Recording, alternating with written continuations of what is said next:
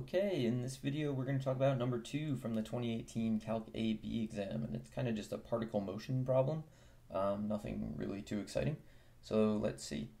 We are told that a particle is moving along the x-axis, its velocity is given by this thing, and t is between 0 and 3.5. There are no units given in this problem, so you pretty much don't use units in your answers, which is kind of weird. The first question is about the acceleration of the particle at t equals 3. So we're trying to find acceleration at 3, and that's going to be the derivative of velocity at 3. And then I just grabbed a calculator and had it tell me the answer. So that's approximately negative 2.118. And here's a screenshot of what I did. So I defined the function, and then I just had the calculator take the derivative. All right, let's move on to part B. And in this part, we still know that this is velocity.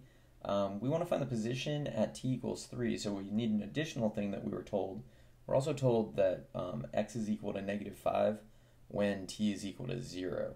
So this, we're going to basically use the fundamental theorem.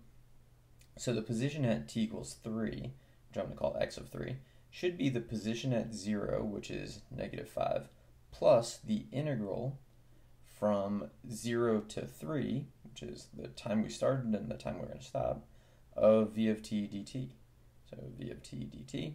And it's a calculator problem, so you grab your calculator, and it says it's approximately, this value is approximately negative 1.760, and those are like units or something. And so just to kind of summarize, the position at t equals 3 is going to be negative 1.760. And that's kind of as good an answer as you can give. Here's what I did on the calculator for that. Just straight typed it in, calculator gave me the answer. Let's look at part C. So in part C, we're asked to actually find two different definite integrals and then interpret them. So we need the integral from 0 to 3.5 of v of t dt. Punch that into the calculator, you get approximately 2.844. And then we also need the integral of the absolute value of v of t dt on the same interval. So 0 to 3.5, absolute value of v of t dt. And the calculator says that is approximately 3.737. Now we have to interpret both of these in the context of the problem. So we have not a lot of context. It's velocity and you're on the x-axis. So the first integral that we found, integral of velocity, should just be displacement, so the particle's displacement, and then on the time interval from t equals 0 to t equals 3.5 is, according to what we found, 2.844.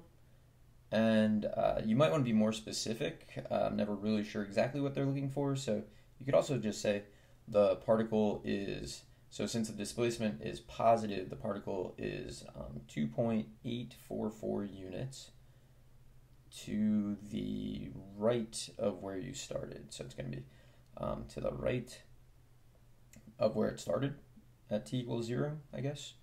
So that's definitely the interpretation in the context of the problem. I always wish there were units on these problems. It just would make it easier to write these answers. And then the second integral of absolute value of v of t dt is just distance traveled. So the particle's distance traveled on t equals 0 to t equals 3.5 is the value that we got. So 3.737. The next question introduces a second particle. And the second particle has position, which we're told is x2 of t. And we're told it's t squared minus t. And we want to know at what time t are the two particles moving with the same velocity. So when is the velocity function we were originally given equal to the velocity of this particle? So let's find the velocity of this. It's a pretty simple power rule. So we're going to get 2t minus 1. It's a calculator problem, so you actually don't need to find that. But you could just have the calculator do all the work. But it's easy enough, so why not? So we're trying to solve when v2 of t is equal to v of t. And the calculator solved that for me and gave me that t is approximately 1.571 something. There are no units given, so let's just leave it like that. So here's what I initially did on the calculator. I just typed in solve and it solved it, but it gave me that yield sign and then told me more solutions might exist. I didn't like that, so the next thing I did was I graphed both of them, and you can see there's definitely only one intersection point on the interval. And that's all of the question. So I hope you found this helpful, and good luck.